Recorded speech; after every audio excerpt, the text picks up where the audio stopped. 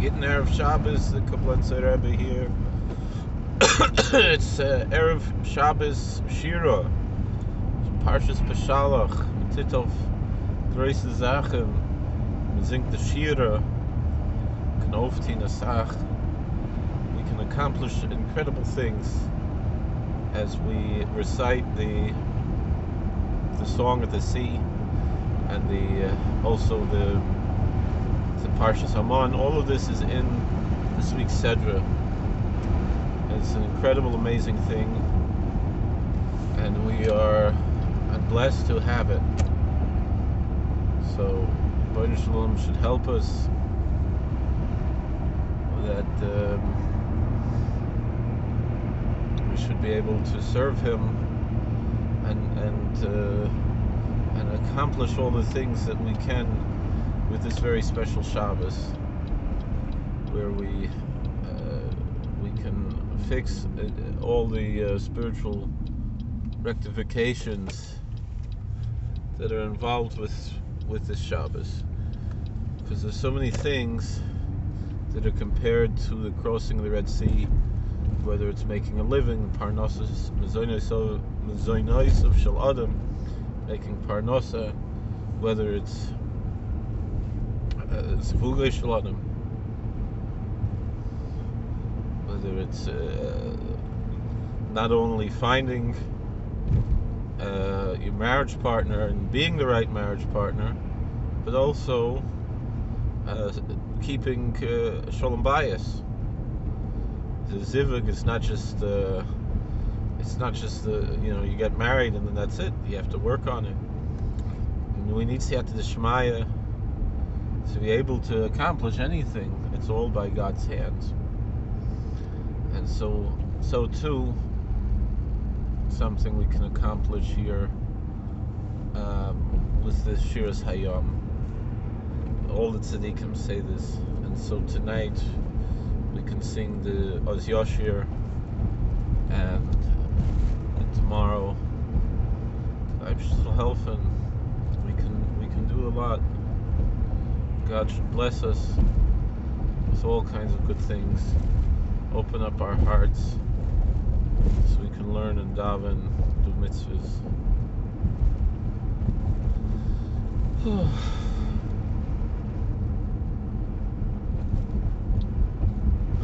Let me know if you have any questions, comments.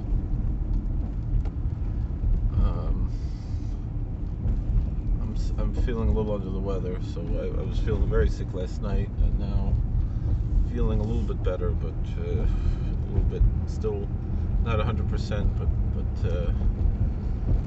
my wife sent me on a mission, and here I'm almost home. And one more idea about the Kriyas Yam Suf.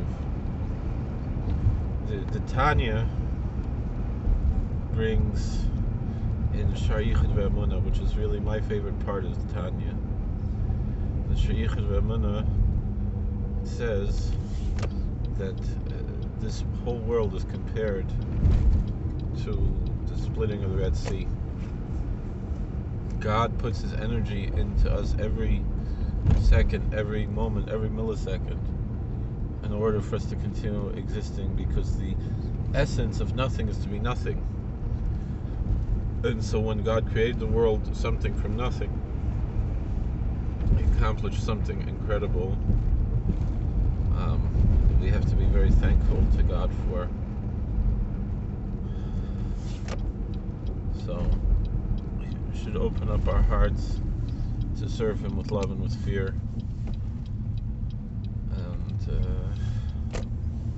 and be able to do all the things we're supposed to do, by recognizing that indeed God is the creator and sustainer of everything. And the only way that we exist is by God's grace. At every moment, because the same thing, like the Red Sea stood up, right, like two walls, and if that energy of the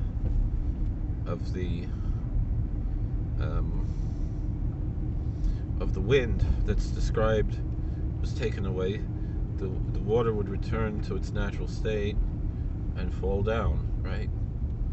And it's the same thing that we have here,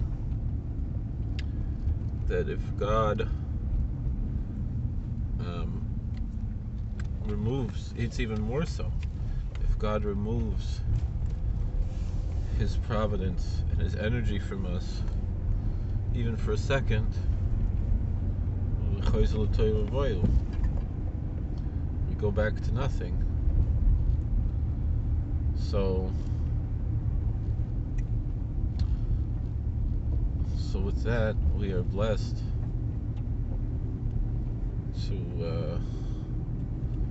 to see God's providence in our entire existence, because we wouldn't exist without him.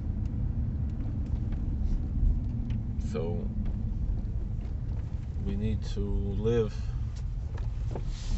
in a holy way, because we're recognizing that God is in control every second.